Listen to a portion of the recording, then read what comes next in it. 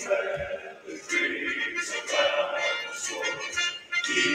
has loosed the faithful lightning of his terrible system.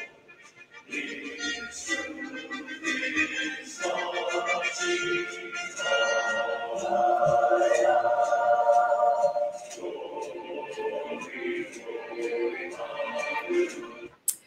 Good morning, everyone, and God bless you. Please share this broadcast. We have a very, very special guest with us today. We have three-star General Thomas McInerney, who served in the United States Air Force, as well as top military positions under the Secretary of Defense and the United States Vice President. General McInerney served in the Vietnam War and has flown over 407 combat missions during his 4 tours of duty. In addition to his Vietnam service, General McInerney also served overseas in NATO, Pacific Air Forces, and as commander of the 11th Air Force in Alaska. He has since stayed very busy as he has been a military analyst for over 16 years. General McInerney, thank you for joining us today. Last night, you had an explosive interview where you made it abundantly clear your thoughts on the 2020 election by saying, quote, "This is the last free election we will have. This is not voter fraud. This is treason. They are attempting an insurrection in this nation." General, what did you mean by that for those who may not understand what's really going on? Well, Anna, you heard me last night, and the reason I made those very explosive and pointed comments is I heard the president earlier in the day speaking with Maria on Fox News, Barcelona. And he talked about fraudulent voting acts, and that these are not fraudulent voting acts, but it's treason. When you coordinate 6 to 10 states using cyber warfare to change the outcome, these are treasonous acts, not fraudulent or political dirty tricks. It's treason, and it's important that your listeners understand that. Using cyber warfare in the Dominion voting system, which 30 of those states had, and which the battleground states had, as well as a CIA rogue network that the Obama administration took with them called Hammer and Scorecard. It was designed for anti-terrorists. Plus, you have seen no FBI or Department of Justice comments on this voting, and it is absolutely the largest cyber warfare act against the voting system in history, clearly against the U.S. Finally, the former director of the CISA, which is the Cyber Warfare Intelligence Security Agency, a chap by the name of Chris Krebs, who was fired, was on 60 Minutes last night and other networks before, saying this was the most perfect election that we've ever had. Yet it was by far the largest cyber warfare election intrusions that we've ever had. So this gentleman is guilty of treason, even though he is a Republican. He's guilty of treason to make a statement like that. For instance, in the state of Pennsylvania, the state put out 1.5 million ballots for mail-in ballots 1.8 million mail-in ballots. Ballots they sent out. They counted 2.5 million mail-in ballots. So where did these 700,000 ballots come from? Nowhere, but someone had a printing press out there and was cranking them out. Look at the down ballots. The Republicans were supposed to lose, and they had 27 people up for re-election.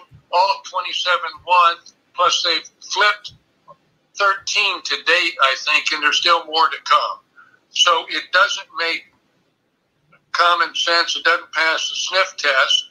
And because of the danger of where we are, I am recommending that the president execute the executive order that he signed on the 12th of September of 2018, talking about it's a national emergency with foreign influence on our voting system. He should implement that act. It's an executive order. It's an emergency. And also he ought to implement the Insurrection Act, because we will have an insurrection with Black Lives Matter and Antifa. What we are seeing, Anna, is hybrid warfare in the 21st century. And we must understand what they're trying to do. They're trying to turn over this government. We know that the Russians, the Chinese, and the Iranians were involved with it as well. They have not even tried to be covert on it. It's been blatant. Mm-hmm. Trucks driving up at 2 in the morning and unloading box loads of ballots. You know, so many people have been involved in this. You have 6 states that were involved with it. And Sidney Powell put in her lawsuit against the state of Georgia, she had an expert in there,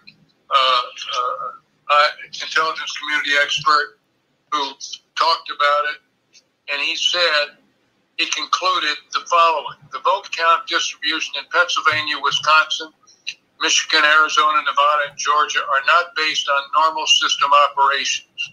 Instead, they are caused by fraudulent electronic manipulation of the targeted voting machines. For instance, at 2:30 a.m. Eastern Standard Time on the 4th of November, TV broadcasts reported that Pennsylvania, Wisconsin, Arizona, Nevada, and Georgia had decided to cease vote counting operations and will continue the following day. This unanimous decision by 5 states to initially stop counting in all of these battleground states is unprecedented, and it demonstrated prior coordination by election officials in battleground states. This was too obvious. That's right. That's right. Mm-hmm. And so with these 2 situations that I've just given you in the time we have, examples of how blatant it was, and Chris Krebs calls it the most perfect election, you know there is collusion and it is treasonous activity to overthrow a government. It is part of the 21st century hybrid warfare using cyber warfare, and in addition to the machines by Dominion, they're also using the CIA system I told you about. Yes. is called Hammer and Scorecard. Scorecard is like an app on your iPhone, and it just knows what the total votes are, and then it modulates it to flip it, and have 3% higher than, in this particular case, Biden would end up 3% higher. So in all those states, President Trump was ahead at 2:30 Eastern Standard Time. When they came back up online, for instance, at 0400 in Michigan, 138,000 votes came in for Biden. And that was the number that it meant that they were now ahead of President Trump. So what we have got to do, because it is serious, it is not fraudulent activity as the president is talking about. It is treason. And with treason, you have got to take some very dramatic actions. And I believe the president, by invoking his executive order and the Insurrection Act, should then also declare martial law. He should suspend habeas corpus and start arresting those people, because we know who they are. And we should start arresting them. And we're going to need military tribunals, because it's obvious the corruption, i.e. look at General Flynn and Judge Sullivan and the corruptness there. The corruptness and the glacial pace of our judicial system cannot compete with what the founding fathers, who never heard of cyber warfare, but they heard of what? They heard of what I took an oath, and the president and all people that work for the government, to support and defend the Constitution of the United States against all enemies, foreign and domestic.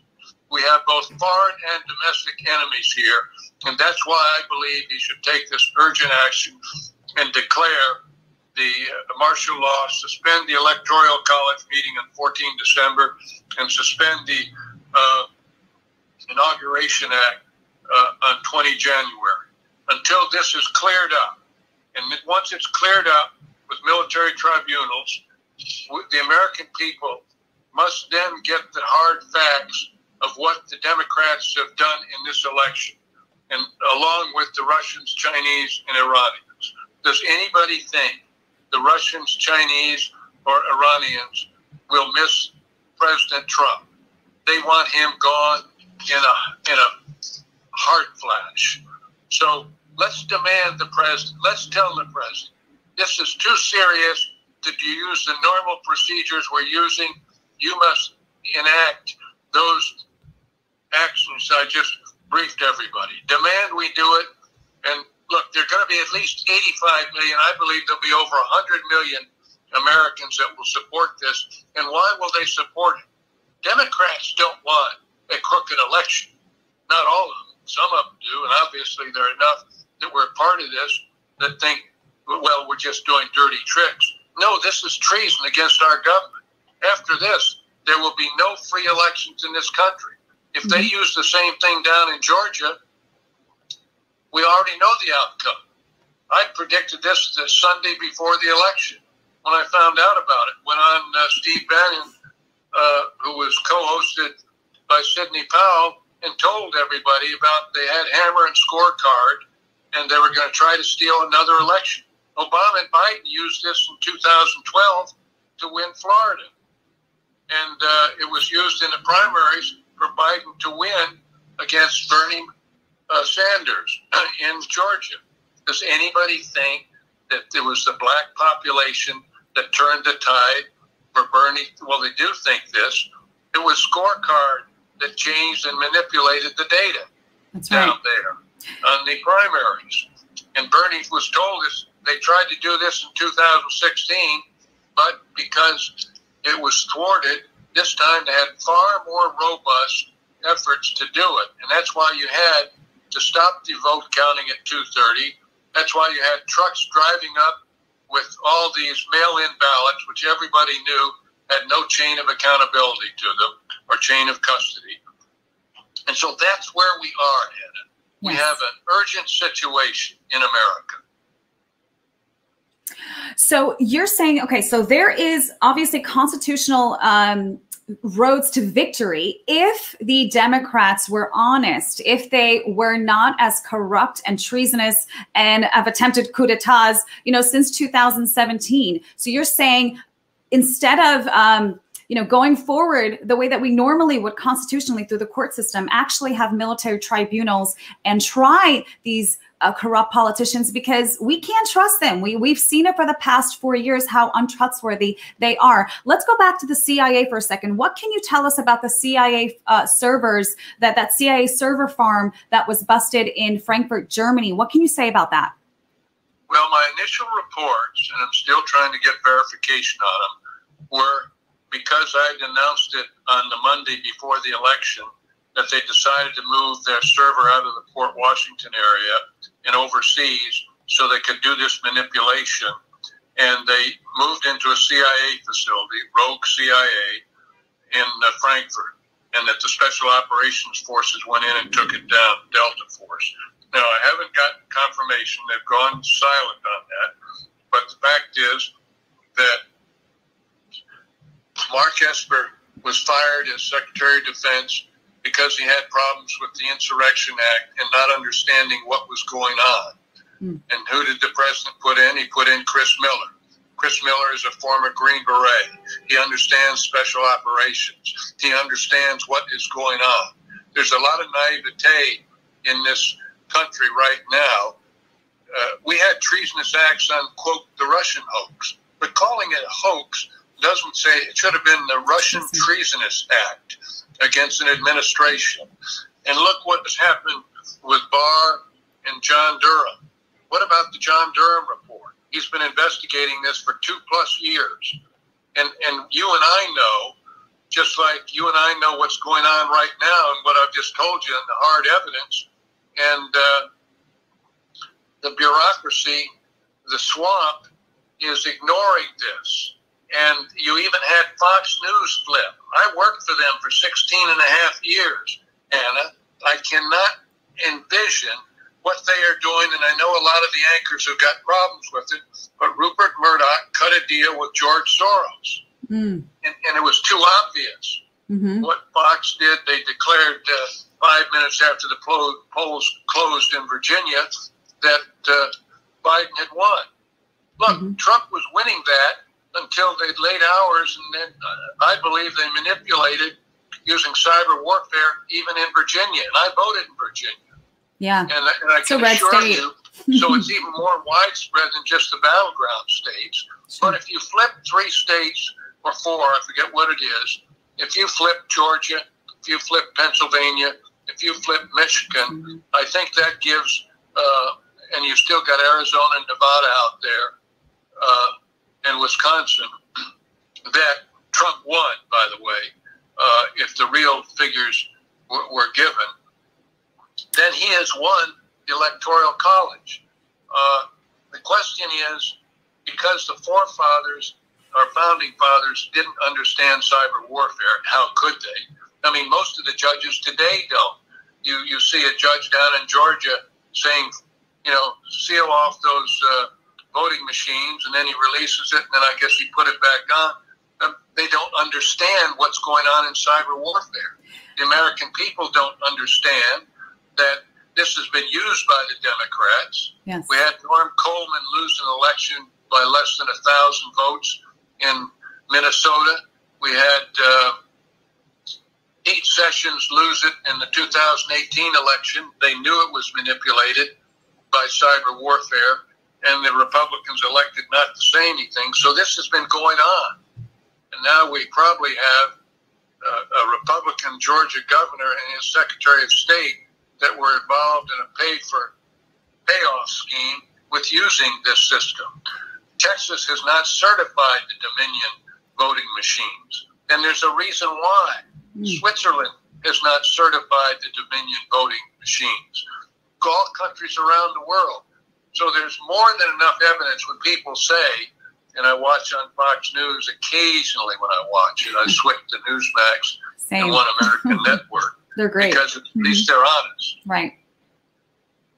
You know, I love what Mary Fanning said, who broke the story back, I think, in 2015. She said that the founding fathers may have not understood cyber warfare, but they certainly recognized tyranny. And it's more than cyber warfare. This is psychological warfare. This is disinformation, you know, being pumped out to the American people.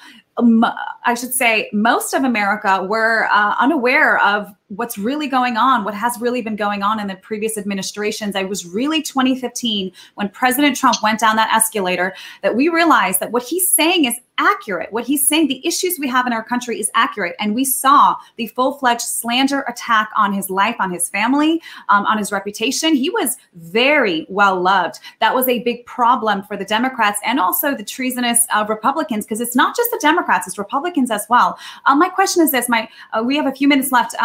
How much do you think Joe Biden knew about this Dominion software system with Hammer and Scorecard, considering that he let it slip that, quote, he said, the greatest voter fraud group in history has been put together? This came out of Joe Biden's mouth.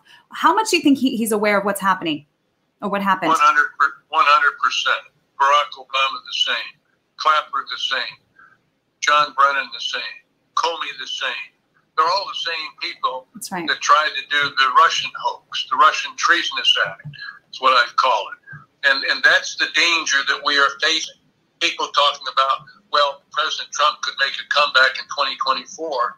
How can you make a comeback when you already know the outcome when you're using Hammer, Scorecard, and the Dominion machines? How can we win in Georgia? They're trying to get money and raise it. I heard a prominent Republican say wants a great turnout in Georgia. It doesn't matter what the turnout is because you're going to lose by 3%. No, that's right. Once they change those votes to digital, then you have software that makes the change, Anna. And that's what Americans have got to understand. And that's why it's so important, I believe, for the president to take these emergency actions. We cannot afford to let a glacial judicial system determine and let in people that are committing treason. it was a slip of the tongue for Biden, but it's also the slip of the tongue for de Blasio's daughter, who slipped and said Biden was able to steal the election. Look, there's so many people that know that this election was stolen, the media included. The media was complicit. Fox News was complicit. They're all part of treasonous activities. That's right. And because they knew what was going to happen. Those people in Las Vegas, Trump was winning 8-1 up to about midnight or so. Then the numbers flipped on him. Those people that walked away with hundreds of millions of dollars, they are guilty of treason because they knew the outcome. And all these people that have been involved, so some of them are going to start talking if they can save from being tried. Remember, the penalty for treason is death in a firing squad. And so it's important. People are going to start flipping. Though that truck driver that drove up in Detroit at 2:30 in the morning, he's not going to want to go to a firing squad. He's just saying, well, so-and-so told me. So this, if you have a proper investigation, this will blow wide open. It will be very transparent. There are going to be a lot of people fleeing the country. There are going to be a lot of people that are going to be heading for cover. So the president must take action and not let a time schedule that was determined by the founding fathers be his limiting factor. And cancel the 14 December Electoral College, cancel the inauguration, implement his executive order of September 2018 and the Insurrection Act, implement martial law. You know, I think, go ahead. Suspend the writ of habeas corpus like Lincoln and Roosevelt did. Do those things and we'll get control of this and the American people will get transparency. As I said, I don't believe all Democrats want a crooked election. I believe there's some honest Democrats. And I believe there are going to be over 100 million people that voted. They're going to want to support these actions by the president. And he's got to be very aggressive on it. He's the only one left between us and going from a democratic socialist economy to communism. That's right. Where we are. And America ought to realize it. Wake up, America. Demand our president take these very aggressive actions. Agree. Amen. You know, listen, I was born in the Soviet Union. My family brought me here when I was just a kid. We escaped communism. And I woke up in 2015 when I realized that the Democrats are it's not the Democrat party of JFK. You know, this is Democrats, Socialists of America. These are Marxists. These are communists. They hate this country. You know, Antonio Gramsci in the 30s wrote an excellent, it's a book. It's called The Prison Notebooks. He was actually scribing it in his prison cell. And he said, instead of an invasion and a violent revolution like Lenin and the Bolsheviks have done in Russia, he said infiltration. They have infiltrated this country perfectly, geniusly, and sadistically. And it's time that we stop playing nice. I agree with you. You know, we've been playing nice for the past 4 or 5 years. We have to take a stand because this country, it's over. This is the last election we have. And I'm not trying to scare anyone out there, but this is what is actually happening. There's so much more going on behind the scenes that obviously the general is privy to that you probably can't share live, but you're absolutely right. We have to take a stand. We have to ask this president that we know that how corrupt the system is. You know, I know it's in God's hands. I'm a Christian. I know what the Lord said 2 terms of President Trump. We're going to keep praying for this president. We're going to keep praying for you, General, and all the heroes, General Michael Flynn and all the other patriots who are standing and fighting for this country because we do not want to see it go down the communism route. This is the last country. This is the last stand. And everyone in the world has been rooting on President Trump, the election, this country, because they know that he rightfully won. So we're going to continue in prayer for this president. And guys, share this broadcast so others can hear this as well. We have to get this message to the president because really this time is ticking. And are there any last words, General, that you wanted to say? Yes, I'd like to say, Anna, use Twitter. I'm not in the social media, but tell the president to take these actions, take these emergency actions, make things happen, get this cleared up. Don't be a nice guy about it. And don't let what the forefathers didn't fully understand, let that time schedule stop you from finding out what's going on. Get the military involved. We need to have martial law, and we need to, and what is martial law going to do with that isn't different than these Democratic governors have done with the COVID? Isn't it strange that COVID happened around the same time? Is all I can say, but that's for another day, Anna. Amen. The fact is wake up, America.